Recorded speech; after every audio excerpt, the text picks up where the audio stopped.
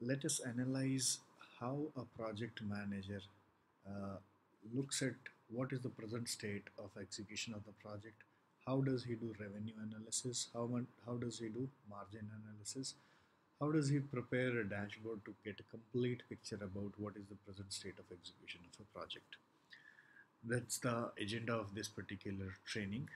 And let's zoom into this first table out here. This is, we will typically, this is one standard recommendation. Other projects managers are required to do their own way of implementation the way they wish to prefer. This is one of the guidelines. This is not the only way to do it, but just sort of a guidelines for new project managers to track things. You can track because you would be working as a PM, would be working on multiple projects. You can track based on date, what is the project ID that you are tracking, and what is the analysis on that particular day.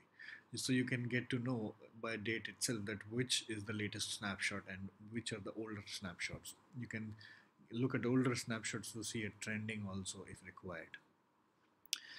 For your reference, mention the project ID, and you just this is date is replication in the title. Also you can mention in your notes, internal notes also.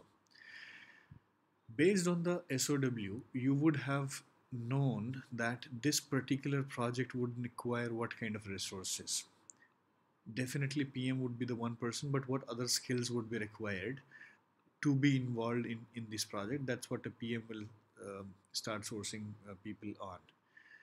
And he might be doing some front end role, and he might be leveraging some back end PM for doing some pulling out cost reports, doing some analysis and other kind of things and in the back end. So customer facing communication, articulation, tracking might be done by the front end, but the back end may be doing the cost related data and or Oracle data related details, project charts, dashboard preparation, all these things. TN is travel and expenses. So the orange colors which you see, these are actual number of hours that at the beginning of project anybody would have scoped for. So as the title says, from the bid form, that at a time when the project was bid and agreed between sales and the client, these were the projected number of effort that a PM or a skill 1 NC network consulting engineer or a skill 2 network consulting engineer or a solution architect would spend on. Typically, this is the actuals, no, the budgeted.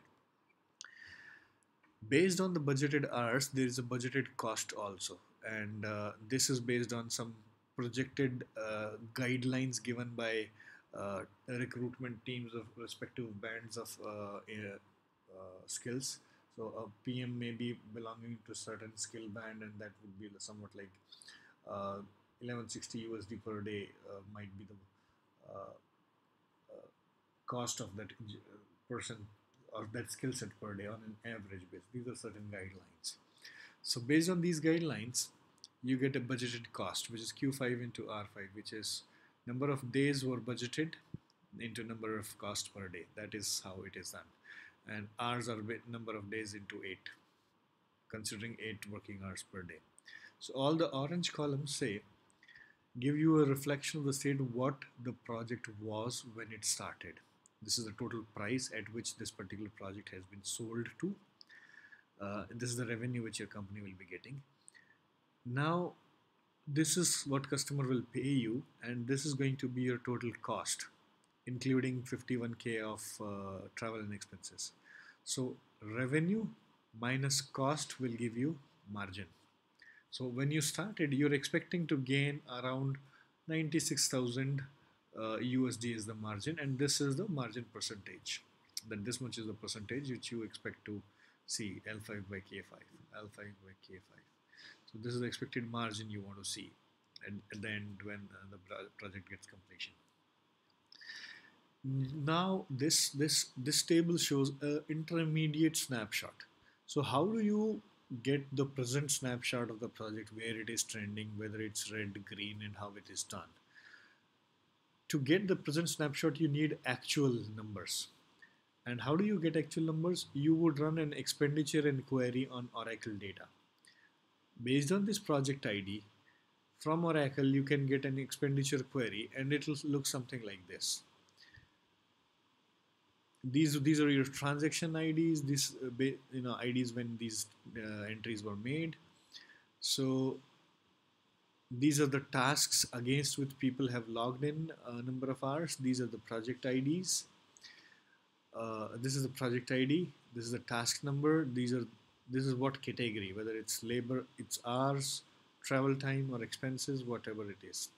These are the dates, name of the person who has entered these, how much number of hours whether they are done. Unit of measurement is, in case it's a travel and expenses, you may have currency as in number of USD cost of your travel tickets and other things. So if you look at unit of measurement as currency, then it shows two people have traveled, project manager and consulting engineer, and that must be their travel cost.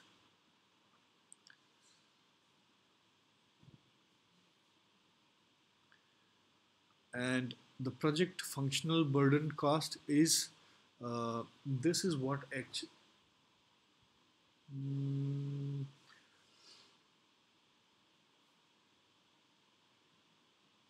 one of these fields is the actual cost which is done so far, and this is because the employee salary is automatically integrated at the back end. On the Oracle side, these costs are based on that number, that how much is his salary band and how much is the cost it has based on the number of hours he's logged so far, how much is the cost to company based on that. And this is the org from which the resource belongs to, and other fields are not that relevant. So based on this expenditure query, we insert a pivot table. Basically what we want to know that how is the how has the expenses in the travel, how has the expenses in number of hours logged by each resource. So when we create a pivot table, it gives us data in this format, that this is the each resource, what is the total number of hours which they have logged. In hours, these are the number of hours till date these people have logged. Based on these hours, this is the actual cost to the company which has occurred today, as of today. So we put this data into the actual entries in the table. So actual hours to date, PM. Let's look at PM number. It's filled as 73 based on pivot B23. How do we get it? Pivot B23 is this one. So there are two PMs. One is prime project manager, who is the actual project manager which is doing. So his hours are, take a look at this one. This is 70 plus a backend PM of 3 hours. So 70 plus 3, 73 hours have been logged in the PM. What are the other skill sets? They're clubbed into multiple different segments. Skill 1, skill 2, skill 3. Skill 1 resource is we see 312, so it's 312. Skill 2 is 250, it is 250. Solution architect has logged 15 hours, it is 15 hours.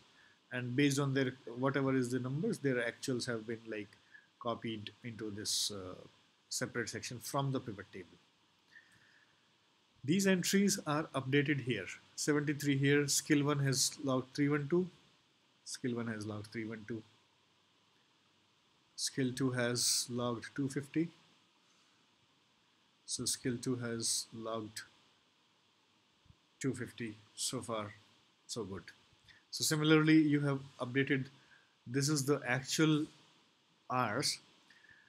And a PM will also tell that based on the current burn down rate of the number of hours, whether the project is on schedule, do we expect more effort, do we expect less effort, and he will do a forecasting of cost as to whether we are doing right cost updates. So in case, as a practice, typically project managers at the beginning, when they don't have clarity, they just do a difference of these is the budgeted minus this, and then they'll put as an estimate to complete as their expected completion. In the initial phases, it may be a vague because we are just using the same budget hours. But as the project progresses, you get more clarity and these numbers become more and more accurate. So using so far what has been consumed and what is your estimate to complete, there is an estimate at completion. So we see that budget hours are same and estimate at completion are same. The solution architect has given an estimate that his number of hours will be lesser than what were initially expected to be. So he might be able to complete the task early on. So maybe, and that will save company some dollars. So this is the estimate cost at completion. Now, these are the estimate hours. So we multiply them with the regular cost per day of that person. So that will give you estimate cost at completion. That what would be the person's estimate cost at completion given these projections. So this turns out to be total cost. And travel so far has been 422.93, travel and expenses T&E. This we can get it from pivot table. You see in the currency section total is 422.93, so that has been captured here. That total is the travel cost here. But it is expected there may be future more travels than expected. That around 20,000 might be total expenses. So this is a projection that when the project would be complete, this is what it will look like. Actual data has been pulled from OP, just like these number of actual hours. The actual cost has been from the pulled out from the expenditure query. Based on this information, you have budgeted what is the actual consumption and what do you expect at completion. So now, based on these forecasts, this is called cost forecasting.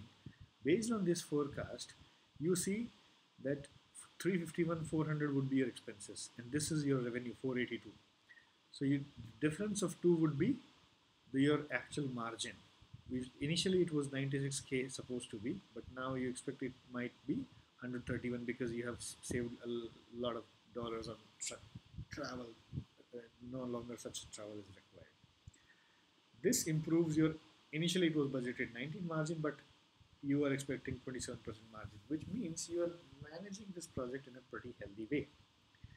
Going forward, if any of the projected estimate costs goes beyond your budgeted hours, as a PM, you should take note of actions.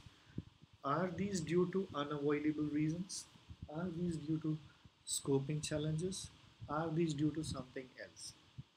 And based on that, if it is like unavoidable one-off instances, that's well and good. Otherwise, you will take a note and pass your project learnings back to the sales team, asking that it was not expected that skill 1 engineers was initially given 408 hours, but the task is actually investing like 600 hours, so it was under scoping, so that any subsequent sales are rightly scoped and your organization don't take an overburden.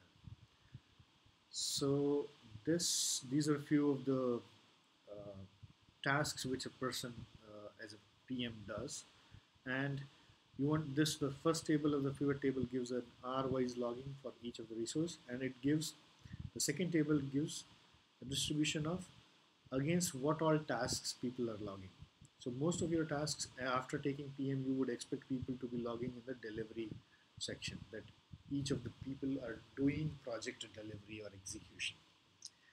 Before you take over the task as a project manager, usually it is the pre-sales section which will be investing some amount of cycles.